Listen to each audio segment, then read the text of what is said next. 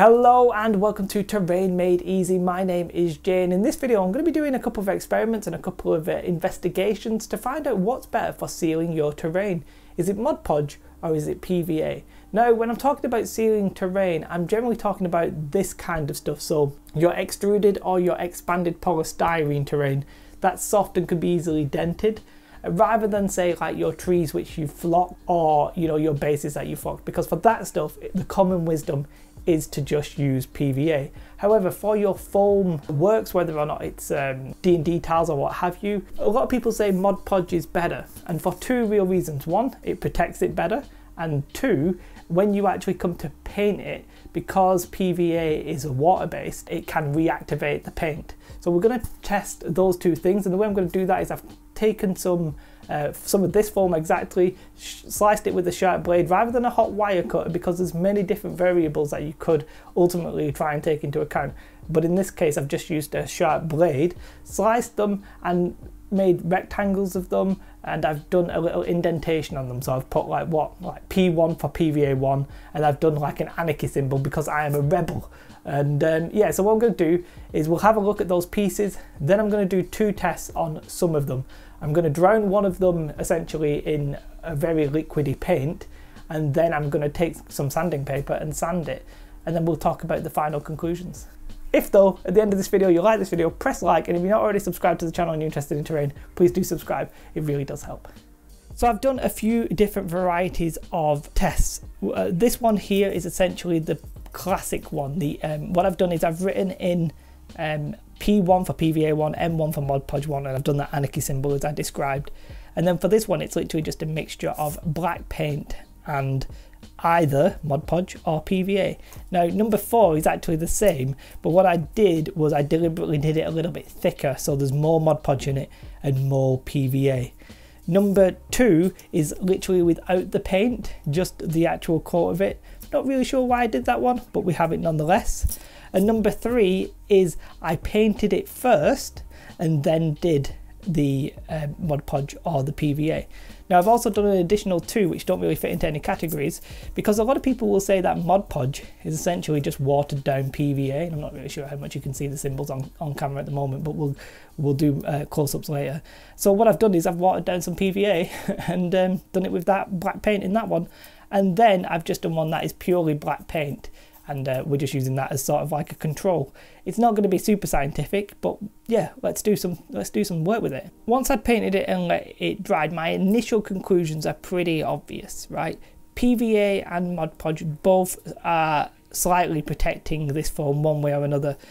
I can feel that all the little bits that weren't perfectly cut, they have definitely solidified, as opposed to feeling soft like I do on the side. These little like jagged bits, I'm not sure how much you can see them, they have become hard. And hard is obviously going to protect it. Not perfect, and that's the case both for Mod Podge and PVA. We'll test that a little bit more with some sandpaper, but for now you might also notice, and I'm not sure if this picks it up, but the matte Mod Podge, which is what I've used here, is much more matte than say the PVA. The PVA is much shinier. Now that might not be a problem if you're then going to subsequently paint over it, but it's worth noting, just in case maybe you're not, that obviously matte Mod Podge, if I'm honest, gives a nicer, flatter, smoother finish, just simply because it's matte. So these are the two where it's just black paint and Mod Podge and or PVA.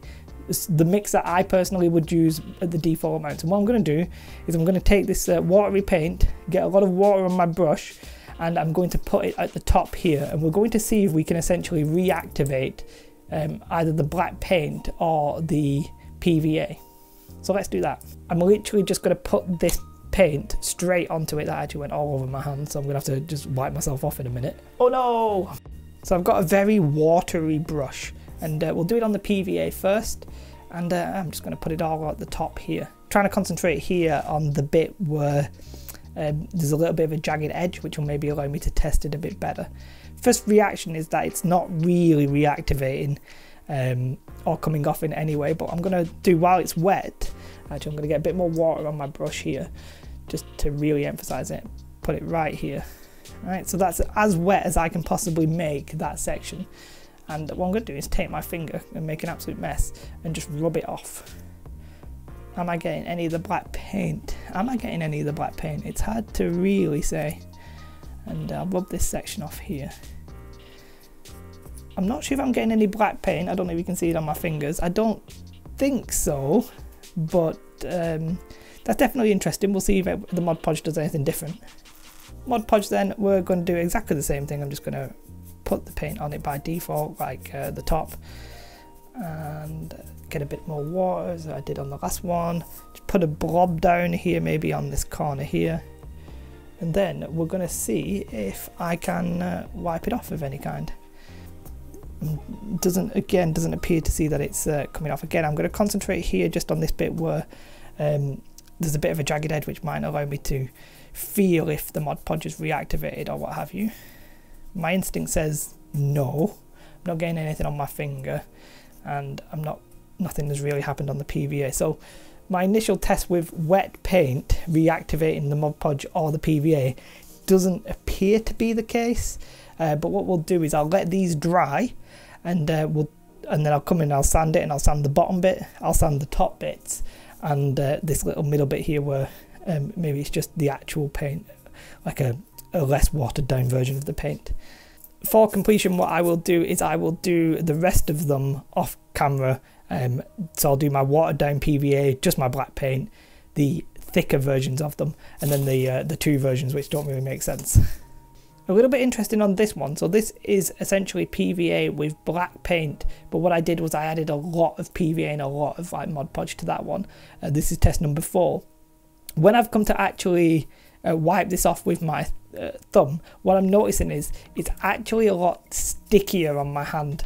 Now the black paint's not coming off, sure, but you can't visibly see this, but as I said, on my hands feel a little bit sticky, like some PVA has actually come off. So that is essentially proving a point that at least the PVA can be reactivated with water. And then whilst we're here, we'll obviously do the Mod Podge one. We'll see if the thicker Mod Podge could maybe be reactivated, and we will wipe this off. Now I don't know if it's my imagination, but I'm doing the Mod Podge one where it was thicker, and I'm trying different fingers to make sure I'm not contaminating it, and quite frankly it does feel slightly stickier than the first one, but not as much as the PVA. So it sort of feels like it may have reactivated, but not much. It's still better than the PVA thick one, but it does feel like there could be a bit of a case for, if you do it very thick, that it might reactivate. So we'll let this paint dry, and then we'll move on to my sanding tests. I've got blue paint all over my hands, blue paint all over my hands. So I've found an idea that I could do with just the ones where I've literally just painted on pure PVA or pure Mod Podge. Now I've got some skanky water here that I'm using just, you know, to wipe my brush. And what I'm going to do, quite frankly, is I'm going to put them face down in this water, let's say for 10 seconds. And then I'm going to take it out, and I'm going to wipe it with my fingers and see if it has reactivated. So we'll do the PVA first, and I'm just going to wipe that in there. You can't properly see that, but it's in there. This is going to make a mess, but whatever. So let's call it, well, I'll say 10 seconds, but you know, you can't get more wet than purely covered in water, surely. So we'll take that out now, and it's not affected the colour or anything like that. So that is very wet. I've just dipped it in water. Has it reactivated any of the PVA? Now my instinct here says no. You're seeing a bit of colour transference from my hand and you know, the paint. It's very hard. Oh, a bit of stickiness. After a little while there is a bit of stickiness. What I'm going to do is just take a bit of tissue and just see if I can wipe it off. Wipe it off. And then yeah, I'm definitely, it's hard to show you on camera because it's a feeling rather than an exactitude here, but yes, I think the PVA has reactivated, and that does make sense. PVA on its own will reactivate, so not an amazing problem there. Now what we'll do is we'll let that dry and see if, you know, if there's actually that much PVA on there. It's hard to say. We'll go straight onto the Mod Podge and we'll do the same thing. Dry my hands whilst I am waiting. Okay, Mod Podge coming out. And we will, I've just dried my finger, so it should be all fine. Yeah, I'll tell you what, it does still, it feels under my finger, it feels sturdier still. The PVA sort of felt like I was wiping it away. The Mod Podge does not feel like I'm wiping it away. After a while, it is starting to feel like I might be getting a little bit of stickiness. Let's again take the tissue just to wipe off all the water now.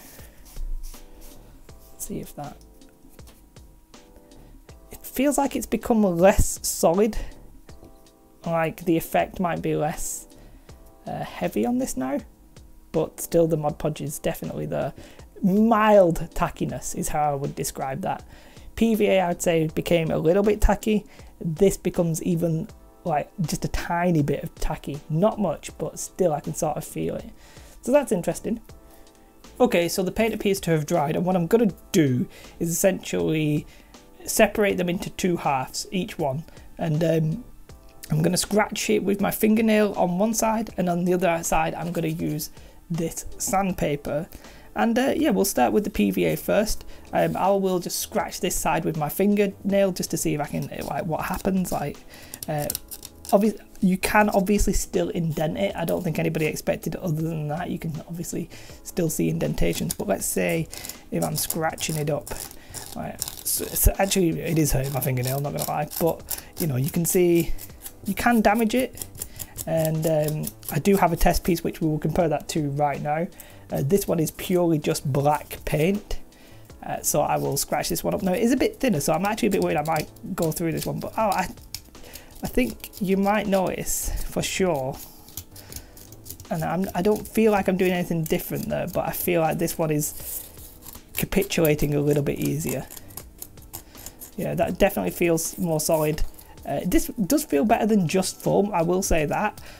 Just black paint on its own, like that provided a little bit of a layer. So that's PVA versus just black paint. Now we'll move on to the Mod Podge and we'll just do the same thing. I'll just scratch it up on the side. Sure, okay. Definitely on the edge here, much harder to scratch up. Oh, okay, this is a little bit, I didn't really expect much difference in this test, but I will say it's taking, my initial reaction is that it's taking a bit more effort to do any damage. So I don't know if you can see the difference there. Obviously this is unscientific, it's me with my fingernail scratching it up. Now I can obviously achieve the same results by scratching at it, but I mean,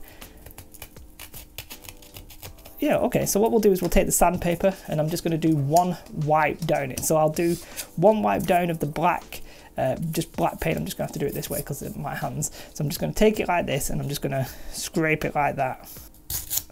Okay, that came straight off basically.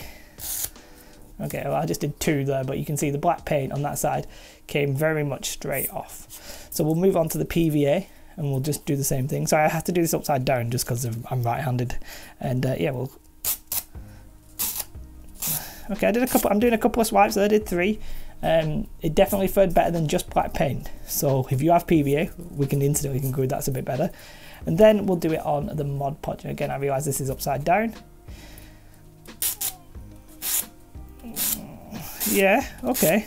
I feel like the Mod Podge, same kind of amount of swipes do similar-ish kind of damage. But what you might notice, and I don't know if this picks up on camera, but on this side here, the left side, where I just did the sandpapering, it looks, the damage looks smoother, if that makes sense. It looks like it's a bit more consistent, and whereas this one, for sure, it looks like it's come off in slightly bigger blobs.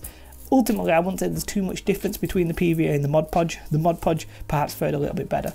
Let's just pick away at the actual detail. Yeah, I do think the Mod Podge is better for sure. My instant reaction is testing this. I do think the Mod Podge is better.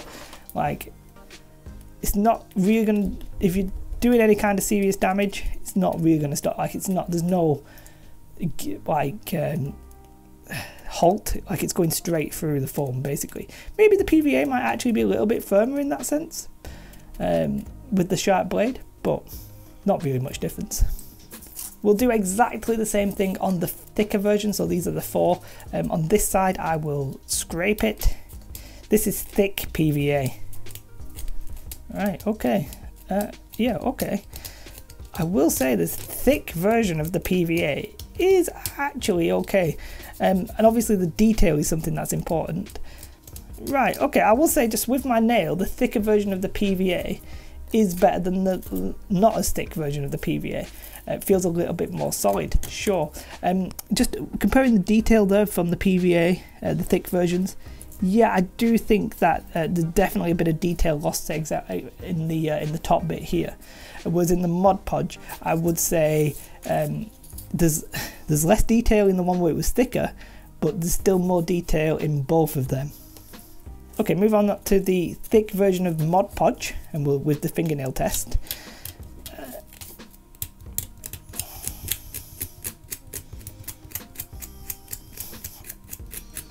Okay, I'm really happy with that. That I'm doing the same kind of damage I did to this, well, the same kind of strength, and yeah, it's definitely not damaging as much. I think Mod Podge for sure is the ultimate winner, but we'll go and we'll do the sandpaper test on the thick version. So this is the thick version of PVA. Woo!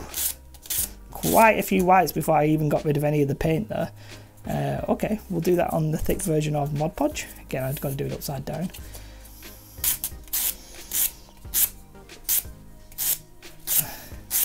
Yeah, quite a few wipes. Obviously the damage does look a little bit worse, but you know, I had to scrape that a lot more to get the same kind of damage. Yeah, okay, interesting. Very quickly then, I'll just do the fingernail test. So what I did with these two is I painted it grey first and then did the coat over it. Yeah, they're definitely both doing a bit of something. Yeah, I do feel like the Mod Podge is just slightly better at protecting it. Okay.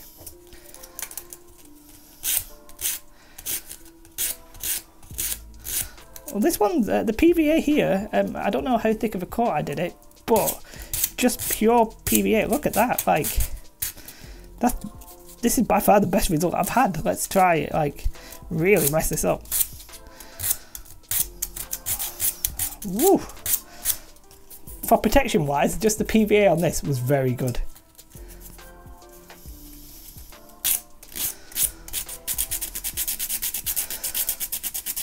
Not much difference. It's coming off a little bit more with a bit more effort. I wouldn't say there was too much difference in that one actually. The one that we dipped in water, we'll do the PVA first. I'll just do the scratch test. Yeah, the PVA has been weakened here. The damage is much easier to do. It's a little bit more protected than say just foam, I think, but it's on a very similar level to the one where we just did black paint. And same for the Mod Podge, is it? No, the Mod Podge has definitely held its protection a little bit better. It's harder to damage. Now, you're not necessarily going to see these because there's not much paint on them, but yeah, I'm finding that a bit harder to damage. We'll sand the PVA. Yeah, there's really not much difference there between. It might as well not really be on there. Mod Podge, I don't know if you can hear that maybe, but it sounds different. It still has its coat. No, I am sanding away the coat there, but yeah, okay. Watered down PVA, little test. As expected, not really much there. Yeah, that's not that great. Sand test. Yeah, I will say that watered down PVA, minimal effect. So let's go through them. This is the way it's black paint with either Mod Podge or PVA, and it's the amount that I personally would have used. And I will say that they do offer some protection over just black paint. That seems to be obvious to me. There is the additional effect that the matte Mod Podge is obviously less shiny than the PVA. PVA is naturally more glossy, whereas the matte is reasonably matte. Obviously if you use gloss Mod Podge, it would be shiny. And for the sanding test, yeah, for sure, I think they both held up reasonably well, where you can see that the just the black paint, yeah, it disintegrated basically. In terms of detail that was lost when I put on the coats, you know, I wouldn't say there was that much difference between this amount. My one here definitely appears to have lost a bit of detail, but not like an insane amount. And yeah, I wouldn't be too displeased with that. We did notice that the PVA was ever so slightly tackier than the Mod Podge when I put on the water. Now that's probably because PVA is more water soluble. Mod Podge seems to be water soluble, but just not in the same kind of level. And that was enhanced and shown more clearly when I used the thicker versions. So the thicker versions, we obviously lost more detail because the actual Mod Podge and the paint is thicker. The protection was a little bit better on both of them, I think, for sure. I think I can say that for certainty. When it comes to the sanding, I've had to do more sanding to get stuff off, so don't necessarily compare like for like damage because I did different amounts of sanding. But for sure, when I did the water test, yeah, this one was much tackier and stickier than that one. So, but that one was a little bit tackier, the Mod Podge, but the PVA was much more tacky. And that came true when we did the version where it was literally just PVA and just Mod Podge. When I put them in water for like 10 seconds, the PVA has essentially almost come straight off, whereas the Mod Podge has remained. For version 3, I literally did it, I painted it in the colour of grey and then just put the PVA and the Mod Podge over it. That actually possibly had improved effects doing it like that. Yeah, I felt they were quite more protected than when I did just black paint. But it was a close call. I wouldn't say there was too much difference in it. And of course, because I have done the Mod Podge and the PVA last, it's a bit shinier on the PVA. The Mod Podge though was a very nice matte surface. And then finally, for the one where people say Mod Podge is essentially just watered down PVA, yeah, I don't necessarily agree with that. I think this sort of proves it. Watering down the PVA essentially limited the protective nature of it rather than helping the protective nature of it. You do possibly retain some of the detail, but the damage was easier to do to it. So yeah, I personally wouldn't do that one. So I personally found those results pretty interesting, and it did sort of make me want to test what would happen if you tried to seal your flock on your bases using Mod Podge. And people generally don't do that, and I'm not 100% sure why. So if you do know why, do write that in the comments, or if you want to see me test it, write that in the comments. For sure though, the effect between the Mod Podge and PVA versus just the black paint, it's definitely worth sealing your terrain. The black paint did not protect it in any way. There was no protection on it, it's just paint, so that is as you would expect.